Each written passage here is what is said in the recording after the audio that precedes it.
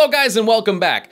Now I would argue that one of the items that needs to be in every well-dressed man's wardrobe is a good leather jacket. And the problem with leather jackets is that they're always expensive. And you know, sometimes it's just a matter of you get what you pay for. You can get cheap leather jackets, but they look like cheap leather jackets. You're not gonna have them for very long and you're gonna have to buy another one. So really, when you kind of consider the price per wear and the fact that a good leather jacket may last several lifetimes, the price is usually worth it. In fact, you know, I remember my first leather jacket. It was given to me as a gift, and it was very, I don't know, it was kind of like what you would think of when you think of like a cheap leather jacket. It had really low armholes, so you had that kind of like wing thing when you put your arms out. It was just sort of cheaply made. It fit like a box. It was very billowy, but I wore it for several years because really I didn't know any better. It was warm and it was a leather jacket. Hey, that's cool. So then what I bought was a leather jacket for riding my motorcycle, and this was different because a riding jacket usually has padding in the shoulders and the elbows and places in case you ever do go down, you have something between you and the pavement. Also, it's cut a little bit differently. The sleeves are usually very long because when you're reaching out, you don't want them coming down. So the sleeves are much longer, and usually around the waist, it's much shorter because you're in a sitting position all the time. So a leather jacket meant for riding is really a specific piece which usually doesn't look too good when you're not on a motorcycle. Now you may remember a few weeks ago when I reviewed the Satchel and Page Diplomat, and in that video I was really impressed with the price and what you get. I mean, really the value is totally solid. You're getting, you know, the copper rivets and you know, the vegetable tanned French leather, and it was just put together so elegantly. I was really impressed with that bag and the company as a whole. The people over there seem really cool. It's a small company, so the people can really, they'll take care of you, you know? So I was really actually pretty surprised to see that they had leather jackets on their website. Now, when I see Satchel and Page, I think, you know, I mean, Satchel is the first word in the company name. So I think, all right, they're a bag company, and there's a lot of companies out there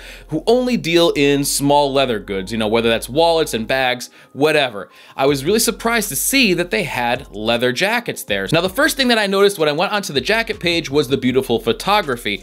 And this sometimes could be misleading because often guys who are shaped a little bit differently, like me, have a hard time fitting into what fits a model well, because we know these models, usually they're very thin, they're usually very tall, kind of lanky, and basically anything looks good on them. Well, what about guys like me who are a little bit shorter, a little bit wider? You know, a lot of times we have hard times fitting into things. So I was a little bit skeptical, but I really like the look of their jackets, especially the bomber jacket. Now, bomber jackets, they're just cool. They're like timelessly cool. They're gonna look good, you know, 100 years from now. They looked good 100 years before now. They're gonna look good all the time. So if you're gonna buy one, it's worth investing the money and getting a good one. This has a lot of the same features that are on their bags, and I really wasn't too worried about getting a good product. It was more that fit.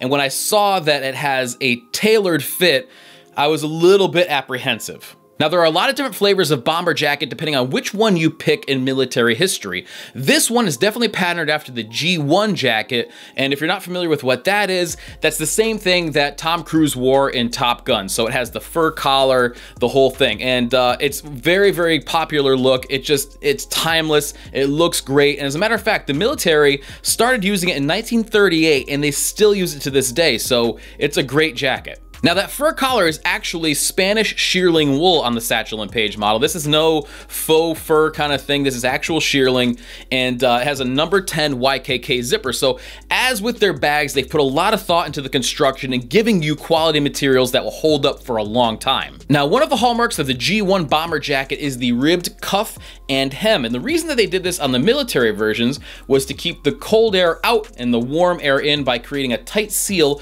around your wrist and around your waist. Now, that works just as well in civilian use to keep you warm and to just keep the drafty air out. This is something that some guys like and some people don't. If you have a lot of hair on your arm, this may be a little bit uncomfortable as you rotate your wrist.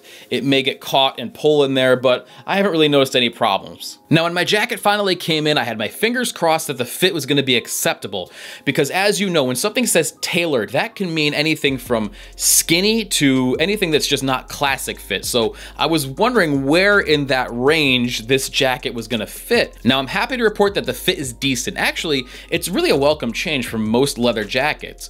It's definitely trimmer throughout the midsection, which is really nice because a lot of times most jackets have this kind of like deflated balloon look to them. The armholes are nice and high, so you don't have that wing thing that I was talking about earlier.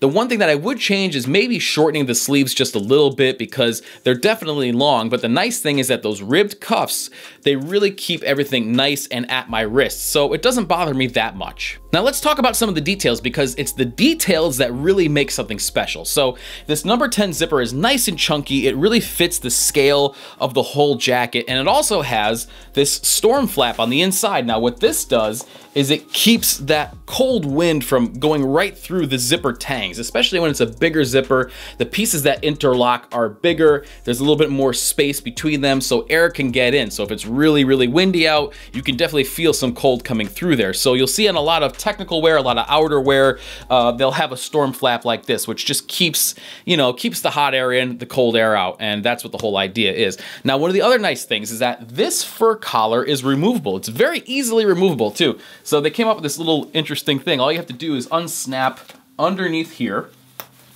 and then it's just a zipper along the back.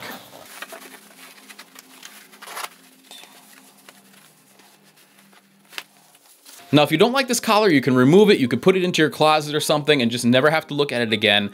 But one of the nice things about having this removable is that this jacket can really be used in all 4 seasons. In the summer nights when it gets a little chilly, in the winter time when you could put this on and put the collar up, it's a really cozy garment. And that's what's so nice about leather jackets. They look really cool, where if you wear a ski parka, it better be cold to justify actually wearing that garment. But leather jackets, they're cool all year round. One of the other little details that I like is this little throat latch, and it's a little bit lower than a traditional throat latch, which would usually go between the collar points right here. This one just sort of goes across the top, so it's not gonna choke you. It's a little bit lower, but it definitely secures it in place, and it's just a cool look in general. It sort of brings a little bit of that moto jacket look into the bomber style. Now, when we turn this jacket around, here's one of the key elements in making a leather jacket comfortable, and that's this gusseted back right here. Now, I've seen this called a bi-swing back, an action back. Basically, all it is a gusset.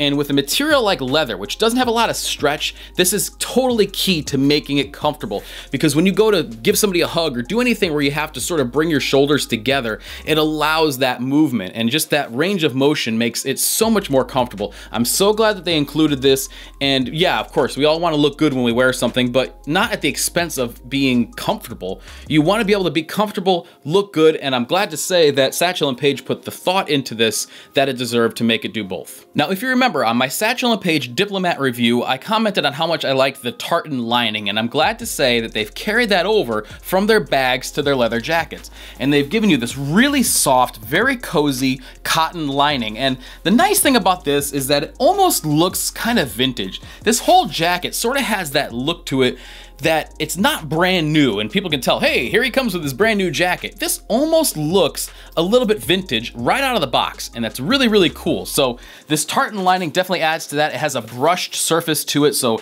it's very, very cozy, very soft to the hand. And another thing that I just love on jackets is they have a little tiny interior pocket here, which is also lined in the same tartan. So if you want to put your phone on the inside of your jacket, you can. I'm so glad they included that. I love interior pockets, and it's perfect. It's right there. It has a snap closure. You can't beat it. It's wonderful. The one thing that I wish they would have done though is they continued this tartan lining down the sleeves. That works out just fine if you have short sleeves on or something that's not very bulky, but if you wear something like this shirt I'm wearing right here, this is from Tailor Stitch, and if you're wearing something like a flannel, it could be a little difficult to put your arms into those sleeves. Now, yes, it is a cozier jacket, and having that lined in a nice soft fabric definitely helps out when it's a little bit warmer, but if you're layered up, sometimes it could be a little bit of a hindrance to put it on. Now, being that this is calf leather, it's very soft right out of the box. It's not so soft as lamb, but it's not quite steer hide either, so you don't have to worry about breaking in it over years and it being really stiff, especially in the beginning. This is right in the middle. It's a great balance between the two hides. So if what you're looking for is something you can put on that, number one, looks vintage and it also feels vintage and worn in, well, they really hit the nail on the head. Now, every time I review a piece of clothing, I always get comments from people asking to see it on and see me wearing it. And to be honest with you, I'm just a little bashful. I'm no model, so a lot of times I like to do the review just about the piece. But I can see where that would be useful to some people, especially if you're built like me and you have the same kind of proportions. Maybe that would be really beneficial to somebody, especially when it comes to an investment piece like this, where you're gonna drop some serious coin. You wanna see how it's gonna fit on not just the models on the site, but a regular guy like me. So that's why I want to include these shots in here for you. Now, of course, we have to talk about price, and as you know, a good leather jacket is not cheap. Whether we're talking about Schott in New York City, where you can get into a good leather jacket for about 900 bucks, or we're talking about Real McCoy London, where, you know, we're talking about several $1,000s, or Himmel Brothers, or any of those other places that offer high-end leather goods. Usually the barrier to entry is about $1,000, and I'm glad to tell you that this is about half of that. This jacket right here is 545 bucks, and that's actually marked down from 595 bucks. So you're talking about a really good value here. For what you're getting, I really wouldn't think twice if the fit seems like it's spot on. And I think that they can do some custom orders, because there is a little thing in there that says, you know, custom orders may take like 4 to 6 weeks or something. They may be able to do something if the proportions don't seem quite right to you. You may be able to get yourself a custom or semi-custom jacket. So really, for half the price of what I would expect to pay, you're getting a hell of a jacket. And I mean, it looks good, it feels great, it's made out of some really nice materials. It's a cool, smaller company with people you can actually talk to. So if you like the look, and you like the feel, and you like the price, I mean, I really don't think you could go wrong. I've got to tell you, I am really impressed with Satchel and Page. They're a small company who are making some really nice stuff and offering it at a decent price.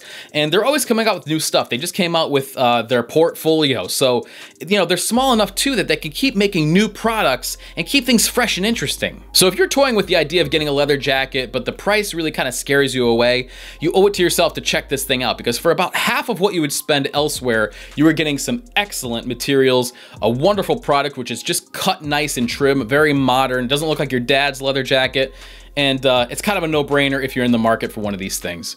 Thank you guys so much for watching. I do appreciate it, and I'll catch you next time.